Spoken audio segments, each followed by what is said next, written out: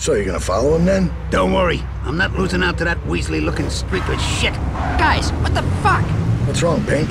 You chicken of a little challenge? No, just afraid of looking like... No fucking way! That was a close one. Nice work, Mr. Blue. Son of a bitch! I heard about this one guy. This nickel-and-dime thief had a job in a liquor store, cleaning while the manager cashed up. This liquor store was next to the firehouse, and this motherfucker has a brilliant idea. One evening, he lit himself on fire. That's right, set himself on fire. This guy reckons that the manager will run next door. He gives him 5 minutes to put out the fire, grab the cash, and get the fuck out. Unfortunately, this thief is a retarded piece of shit. Out of a whole liquor store, he picks a 20-year fucking bourbon to douse the flames. He went up like a Roman candle. He takes himself, the shop, and the fucking firehouse with him. That's why I only work with professionals. Too many idiots around. Some people!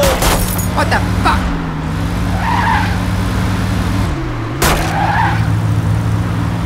Now we're ahead. You guys gonna stop complaining? This is just a bit too fucking close for me. Okay, I got one. Last time I was in lockup, there was this crazy prison break. One day, Raul's old man found out he'd been cheating. This guy comes up to Raul in the prison canteen and cuts him right across the throat. Raul was never quiet about anything.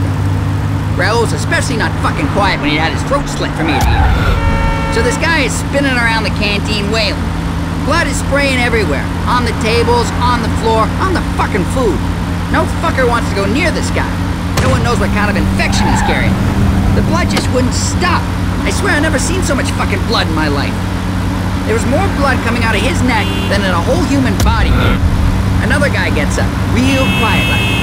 This guy's as big as a house. No, as big as a fucking apartment block. He grabs Raul by the throat, grabbing his whole massive hand around his neck, and the big guy tells him he's trying to eat his lunch. You know what? It worked. Raul's neck just stopped bleeding. It stopped bleeding just like fucking that. The big guy scared his throat into stopping bleeding. You believe that? Raul fucking survived. Never said another fucking word in his life. Who's the man now, shithead? Idiot! Stop waving your dick around and start driving.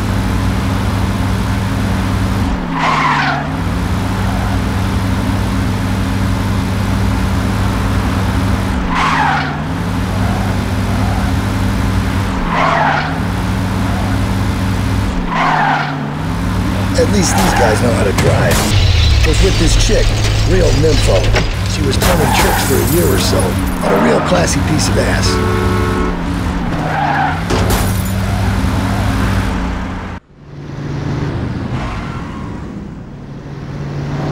You're gonna get yourself killed if you drive that slowly. Hey, are we gonna do this or what?